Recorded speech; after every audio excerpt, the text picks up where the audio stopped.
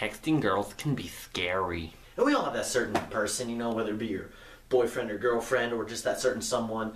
Like, as soon as they text you, like, it doesn't matter what you were doing, like dinner, homework, whatever. It all goes out the window as soon as they text you. And the worst part is when you're texting that certain person and all of a sudden they just stop texting you. And you don't know why, just out of the blue. And 10 minutes go by, 15 minutes go by, 20 minutes go by, and 30 minutes go by. And all of a sudden you start wondering, like, what, do they die? Jeez, what, is she dead? That's a pretty big jump to conclusion. Yeah, she died. Dude, you're gonna feel really bad if she's actually dead. Oh, and what's worse than that is, like, eventually, like, you just completely forget about the conversation we're having. You go back to whatever you were doing there, replying, whatever, life goes on. And all of a sudden you feel the vibration in your phone and you're like, yes! And you check it. And it wasn't even them. Like, it was just nothing. Like, you swear you felt the vibration, but no, phone, nothing happened. Okay, chapter 20. Oh crap, she replied. Hotchis. What? No, I felt it vibrate. I swear I felt it vibrate. I felt it on my leg. You gotta be kidding me. Oh crap, that's it. Hotchis.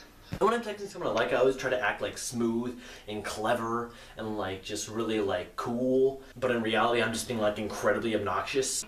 Send them like a really clever joke and they'll reply with like a smiley or a winky face. And like I'll like just reply and be all cool. But in reality, I'm like doing like a dance of celebration and just being really obnoxious and being anything but smooth and cool. Woo! She replied with a smiley. Yeah! She replied with another winky face! Woo! Back in your car! Okay.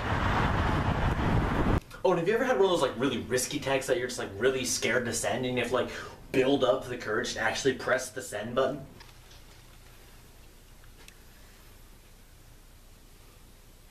Come on, just send the text.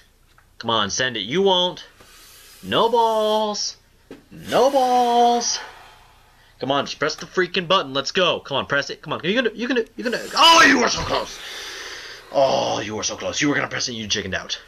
Come on, just press it. Come on. You can do it. You can do it. You can do it. Come on. Let's go.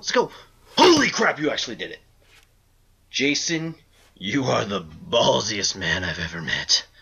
Yeah, I'm not in the forest today because it's kind of late. I had to work all day today, and it's just too late to go out in the forest. So yeah, I'm here in my basement. This is my makeshift studio. So yeah. How dare you look at us? Yay!